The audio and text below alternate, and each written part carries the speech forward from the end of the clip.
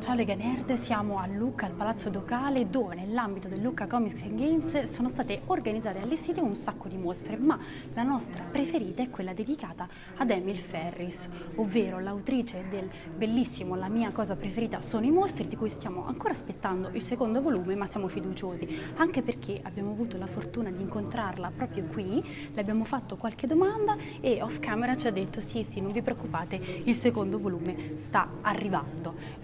Chi ama i mostri non può assolutamente perdersi questa mostra, nonché l'opera di Emil Ferris. Vi portiamo noi tra le stanze del Palazzo Ducale di Lucca, che vedete qui già alle mie spalle, dove sono stati esposti decine e decine di disegni dell'artista. Per vedere la mostra c'è tempo fino al 3 novembre, quindi io direi che è ora di muoversi, correte a Lucca. Noi alla mostra siamo anche arrivati preparati. 42. You really love monsters, but in your opinion, who are the real monsters today? In Today? today's world? Yeah. We are. Human beings are the only monsters there really are, I think. And I love them. I love monsters. I have more of a problem with villagers who don't realize that they're monsters. I think that's going to change, though. I think they're going to realize that they shouldn't project other and hurt people. That they should discover their own power instead, and that they're very powerful and amazing, beautiful, magnificent. When they do that, they won't need to look outside themselves to hate anything or anyone.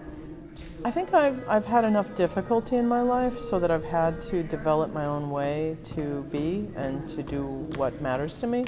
I think everyone is unique, absolutely everyone, but maybe they don't yet know how to trust who they are and what they can do.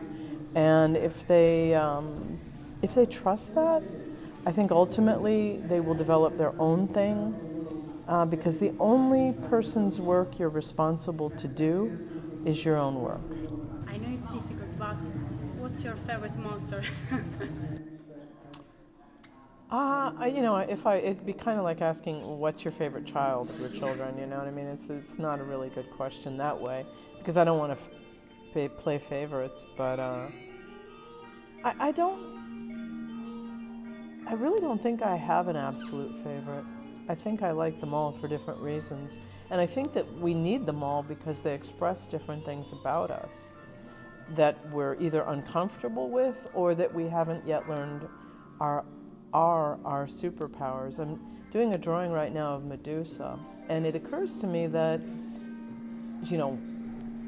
people think she's a monster, but her only real monstrous quality is that she protects herself from a home invasion. And I find it really interesting that that's a monstrous quality in a woman, whereas if it were the quality of a man, we would consider that heroic. So I think we need her. We need Medusa. We need the Swamp Thing. We need the Wolfman. We need werewolves in general. We need vampires. We need creatures that tell us different things about ourselves. They describe different parts of us. I feel very fond of all of them.